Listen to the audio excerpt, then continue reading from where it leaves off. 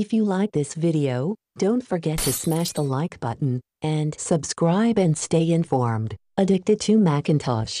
Hi, last month Windows 11 Pro Insider Preview was released. As I can't install Windows 11 Pro ARM Edition directly to Boot Camp, it somehow updated itself from a beta Windows 10 version that I had installed on Parallels. The performance is good. I think it works as well as the Windows 10 Pro ARM version on Parallels on my Mac Mini with Apple Silicon M1 chip. There are, however, a couple of issues. Issue 1. Windows 11 cannot be installed on Mac computers with Apple M1 chip. The PC must support TPM 2.0 error message. For this issue, I don't think there will be a workaround yet. Issue 2. Windows 11 cannot be installed on Intel-based Mac computers. The PC must support TPM 2.0 error message. The only workaround is to upgrade from Windows 10 Insider Preview. Some people recommend to add a TPM chip since the latest Windows 10 Insider Preview update 22000 doesn't check for TPM if Windows is running in a virtual environment.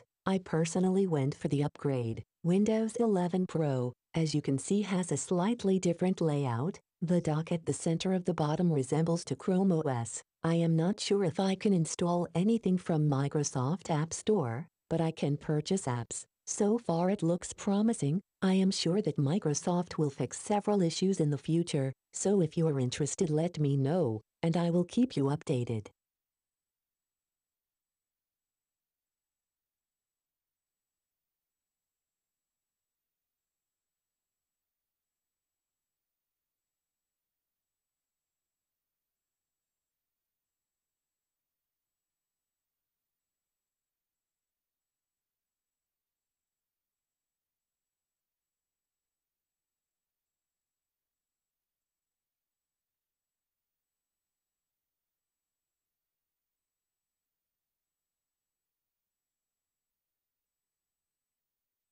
Hope you enjoyed this video. Have a nice day. Subscribe and stay informed. Addicted to Macintosh.